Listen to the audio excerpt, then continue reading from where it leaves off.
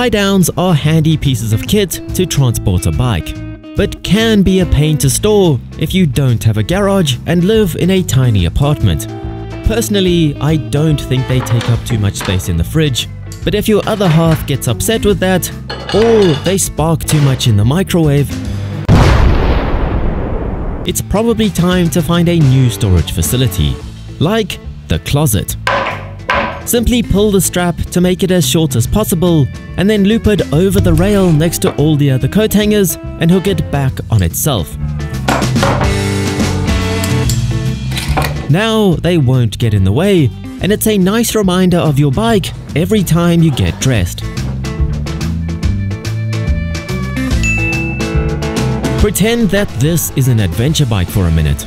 No, wait, I think I have something more appropriate actually. Okay, pretend that this is an adventure bike, or an MX bike depending on your chosen hobby. Well, the next time you want a photo of your pride and joy looking spick and span in its natural habitat, use this trick to keep even its tires clean for a photo. After giving it its usual bath, give the tires special attention, not forgetting the sidewalls or any knob. Then, with the bike never leaving the stand, whip out the cling wrap or saran wrap if you're American and coat your tires in about 3 layers of it. Believe it or not, it's rather satisfying to do and kind of feels like you're putting tire warmers on, giving it a bit of a supermoto vibe. Now, with it looking strange, it can leave the stand and get loaded up. Take it to your chosen outdoor location where you can unload the bike and position it exactly where you want it for a photo, without getting a speck of dirt on any part of the bike. Whip off the cling wrap and go ham getting all the photos of your factory looking bike in its natural habitat. And sticking on the bike photo topic, have you noticed how all new phones come with wide-angle lenses? It seems to be pretty popular at the moment, and I will admit bikes do look good with it. But if you're like me and spend all your money on bike toys rather than upgrading your 7-year-old phone that only has a single shoddy camera, I might have the solution for you. Since you spend all your money on bike toys, you probably have one of these, which is 100% just a wide-angle camera. So if you use your GoPro to get those trendy wide-angle photos, chances are no one will be able to tell that they weren't shot on the latest iPhone, and you'll get another use for your GoPro. But if your problem isn't your photo equipment, but rather that you get kicked out of the places you want to take photos, you clearly haven't invested in a high-vis jacket, because anyone wearing a high-vis jacket can get in anywhere they want. Trust me, I used it to film this video.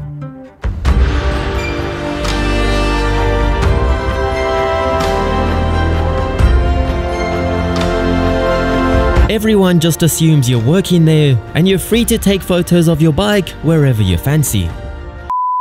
I've mentioned that washing powder makes a great substitute hand cleaner in a previous hack video, but there's another reason you should keep some in your garage.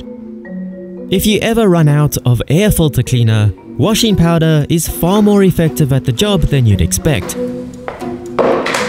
It's meant to be soft on clothes, but that's why it's good for air filters too, because it doesn't damage the foam, but is still capable of breaking down oil and removing dirt, leaving your filters clean and smelling like your laundry for less than the price of proper air filter cleaners.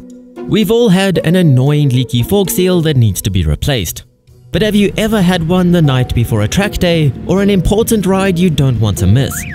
Something like the Sealmate might seem like a good idea, but rather overpriced for a piece of plastic.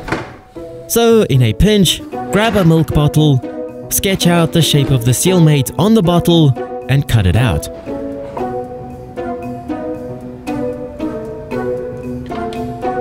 Then pull down your dust seal, or 2 if you're like me, give your DIY Sealmate some lube, and gently slide it in between the stanchion and fork seal. Make a full revolution around the stanchion in the direction of the hook, and then pull it out from the seal, hopefully taking whatever was lodged in the seal, causing it to leak with it.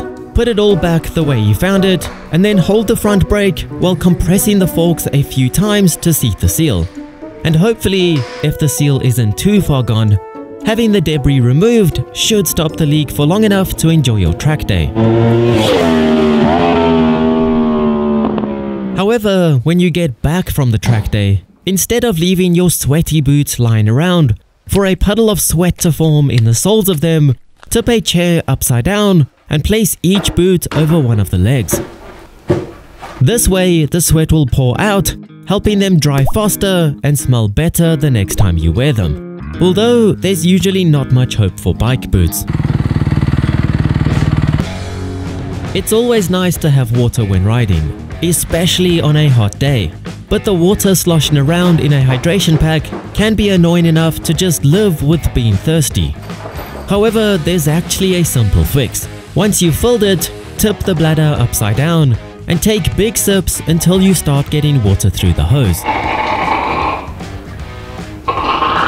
This way, all the air rises to the top and can be sucked out of the hose.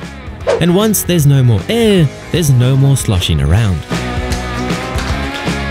If you want your gear changes to feel brand new, simply tension your chain properly. It's that simple. However, if you're putting off adjusting your chain, because it means you have to align your rear wheel with these useless markings on the swing arm and axle blocks, then I completely understand. They make the job much more painful than it needs to be and aren't very accurate at all, considering the angle you look at the markings can change everything. Luckily, a couple of you guys suggested ditching the markings altogether and using vernier calipers to measure the gap between the axle block and swing arm. After all, this method is easier, faster, and more accurate. Another subscriber suggested tip is for keeping track of where different length bolts go while working on your bike.